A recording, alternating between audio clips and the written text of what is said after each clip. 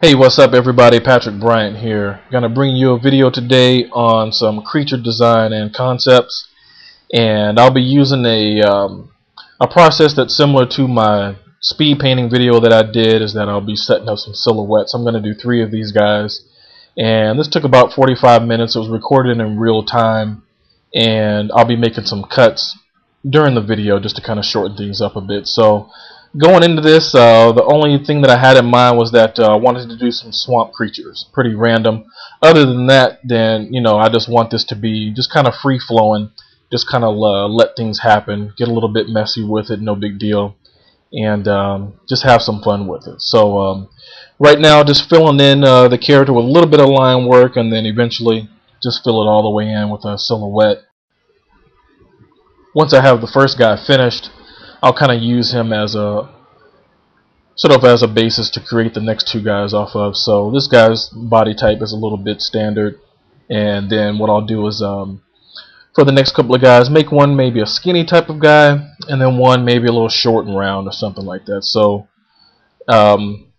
once I start this middle guy, I eventually use the scale tool just to kind of thin him out, make him a little bit taller, and you can always resize these things or whatever. So like I said, I'm painting on one layer. I like to do everything on one layer to start. I don't want to get, I want this process to be just kind of loose, just kind of fun, so I don't get myself caught up into, which layer am I painting on and all this stuff. So I just kind of just let things happen and just have some fun with it. So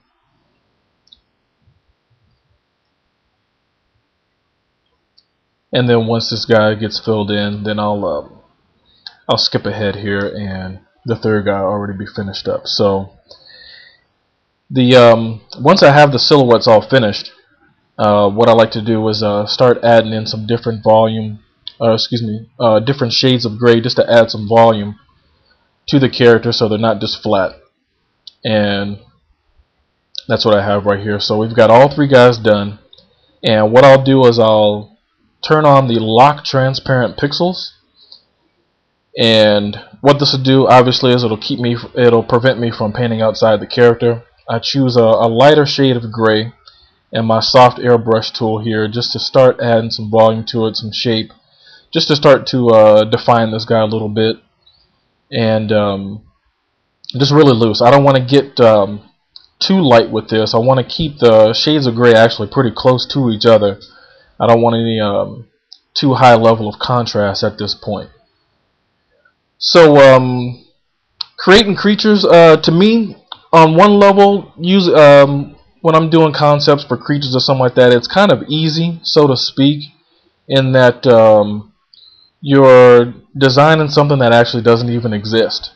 So not a lot of rules apply. So I'm not trying to draw a lion or anything or something like that where I need to be exact. It needs to look like a lion. This thing doesn't exist, so I can just kind of do whatever I want. But at the same time, even though something is, a little bit, a fictional character, that, I still need to keep some certain things in mind. So I don't show it here in the video, but I had a couple of pictures of just some swamp and jungle, just to kind of just look at some trees and some vines and some different textures and stuff like that. And that's pretty much the only type of reference that I use for this. But you want to keep some things in mind, that even though you're creating something that doesn't exist, you can't go too far with your imagination, because otherwise, you could turn your audience off, and they could look at this and they may not buy it. And you want to keep your target audience in mind. If I was creating these for a Saturday morning cartoon, I would, obviously make these a little bit more cartoony, not mean looking or anything like that. If I'm doing something like this for, let's say, a game like Warcraft, they may fit. That's sort of my style, kind of a cartoony comic book style. That's what I like, so it may fit right in with that.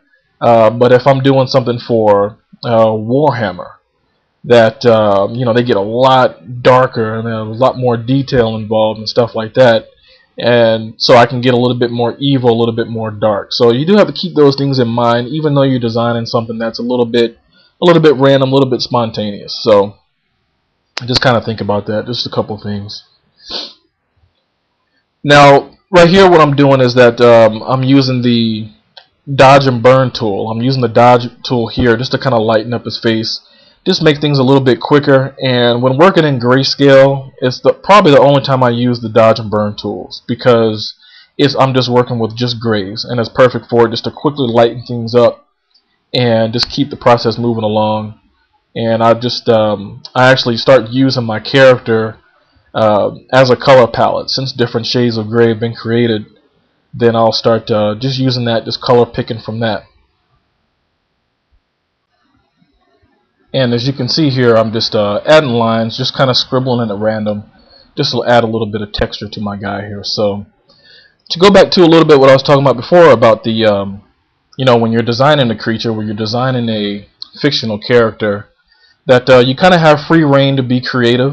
You can just kind of be pretty random and kind of crazy with it, but there are some things that you want to keep in mind. So we talked a little bit about your target audience, so that could determine the style a little bit. But let's just say, for example, you're designing this guy. You know, you're designing some creatures for a video game, a fantasy game, where the main character has to go into some type of swamp and fight and kill some swamp creatures. You have to keep in mind that, you know, is the audience going to accept? Is it going to believe that this guy is a swamp creature? So if for some reason I put some bunny rabbit ears on this guy, you know, is my audience going to buy that? Are they going to look at that and say, well, that's kind of stupid? So there are some hidden rules that apply when designing fictional characters, in that, you know, you have free reign to be creative, but at the same time you kind of have to keep in mind that, is your audience going to accept and believe the character that's there? And, you know, the environment's going to have a lot to do with that and things like that, but you can't go too crazy. You know, when you're trying to think of, oh, I want to create the next coolest, greatest, badass creature ever, you know, if I start putting things and add things onto this swamp creature that really don't make sense, you know, it might look cool. You know, if these swamp creatures are from a primitive environment, you know, it's not going to make sense for them to have some high-tech type of gadgets and stuff like that. So yeah, you can be creative, but stay creative within your subject matter. And, you know, you can go far, but not too far. So it's just a couple things to think about. And lastly, you know, it comes down to, you know, is the character appealing to the? So think about your audience. Are they going to accept it? Is it believable? And is it appealing? You know, that's the cool factor. You know, does this guy look cool? And with this process, this is the beginning. You know, like I said, this took about 45 minutes. It's basically just an idea of what I want some swamp creatures to look like. So from here, I can start adding things. I can use this as a foundation for some future sketches and some final rendered work. Okay, let's talk a little bit about the specs of my image here. So my canvas size is 16 inches wide by 8.5 high, or 48 pixels by 2500. Of course, working at 300 dpi. The main brush I'm using is just a basic hard round brush, and I have the under the brush tip shape, I have it set to 7% spacing. And under other dynamics, I have the opacity jitter turned off and the flow jitter set to pin pressure, and I have smoothing checked on. So I know I'm going to get that question. I get it all the time, and lots of people do, about, oh, what brush are you using? It's the basic brush, and if you've watched enough Photoshop tutorials, you keep hearing that more and more, is that it's just the basic brush that's being used. For the dodge and burn, I'm just using the standard airbrush and some of the softer painting on top with the lighter gray that we did it there at the beginning. So getting started here on the second guy, and just thinking about incorporating a little bit more of the environment. So he's kind of maybe a little bit more tree-like, so I've added some leaves and just be adding like some little pieces of log here. I've got this thing going on his head. So like I said, this process is a lot of fun. You know, starting at the beginning where I just said, you know what, I just want to do swamp creatures. That's it. And from there, just kind of letting the painting just kind of speak to me and just kind of go based off of what I see. I'm just making up random stuff as I go, and it's a lot of fun. It kind of feels like you're sculpting. I just keep adding layers of clay on top of a basic silhouette, using the eraser to go over the outer edges and stuff like that. So, excuse me, just a fun process, and definitely something that you can try yourself, because I'm not worried about being exact. There's no exact type of detail or anything like that. It's just, as you can see, just a lot of scribbles, just to get the idea across, just to get this thing finished. If I had to show this to a client or an art director or whatever like that, we can just see just the ideas, and from here we can go further. And then on this tree guy here, I'll be adding some I'll add some leaves and stuff like that around his chest or whatever. So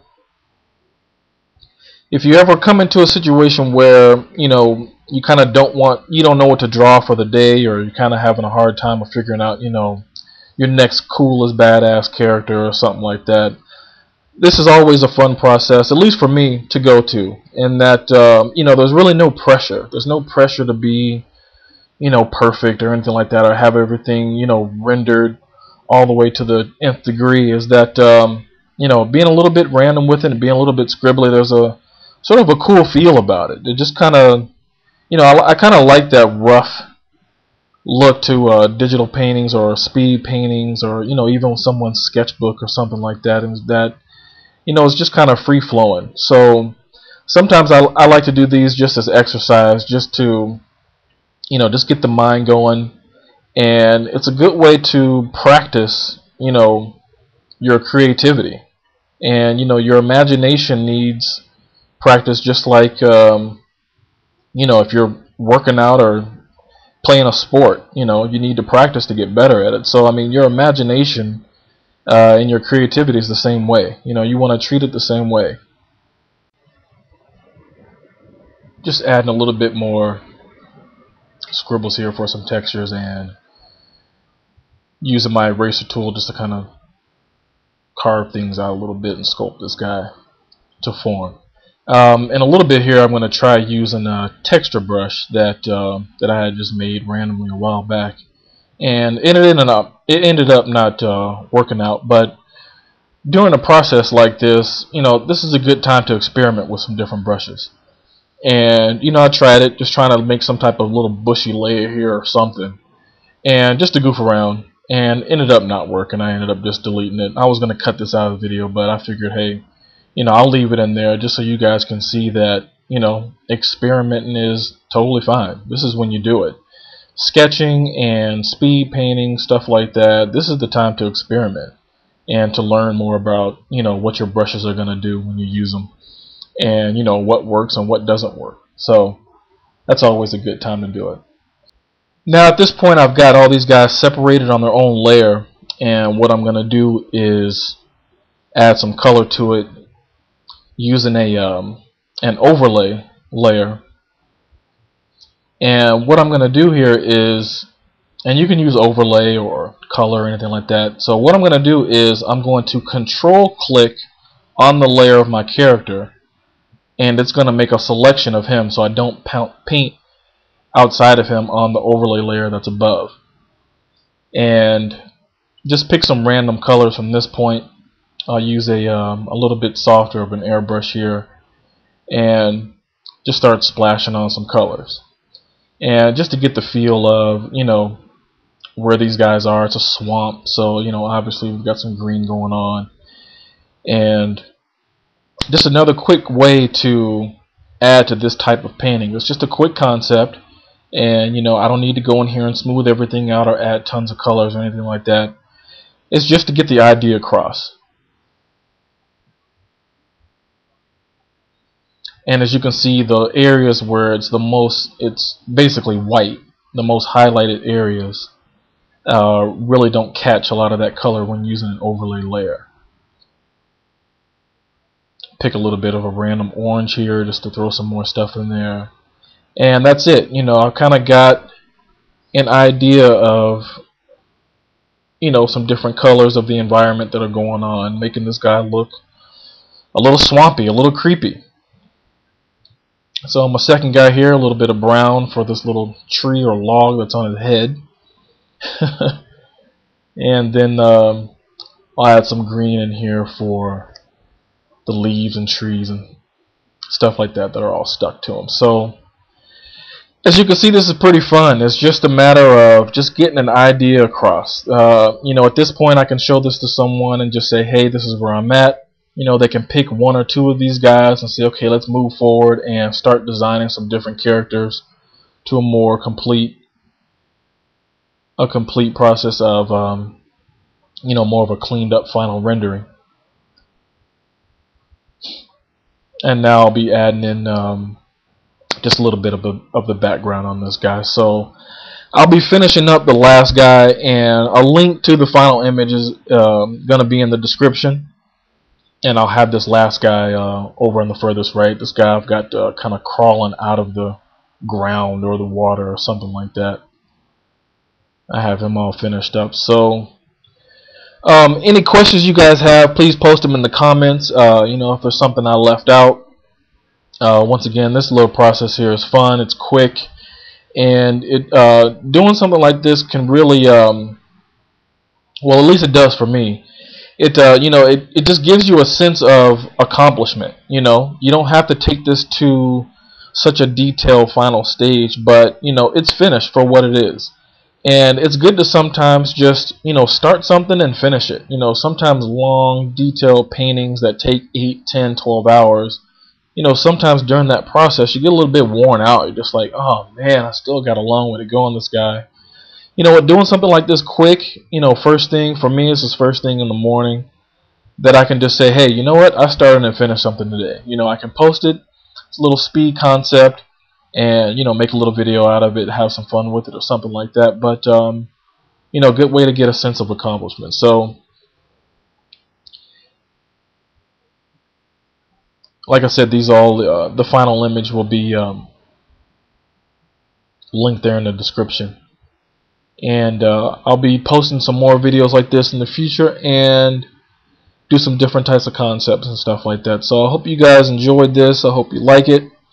And once again, like I said, send me any type of questions or anything to my mailbox, or just comment on the video or something like that. Thumb it up if you like it. Thumb it down if you don't. Tell me why, and just tell me what I could do better for future videos. So once again, hope you guys enjoyed it. And more videos hopefully coming more often soon. Alright? You guys take care, and I will see you next time.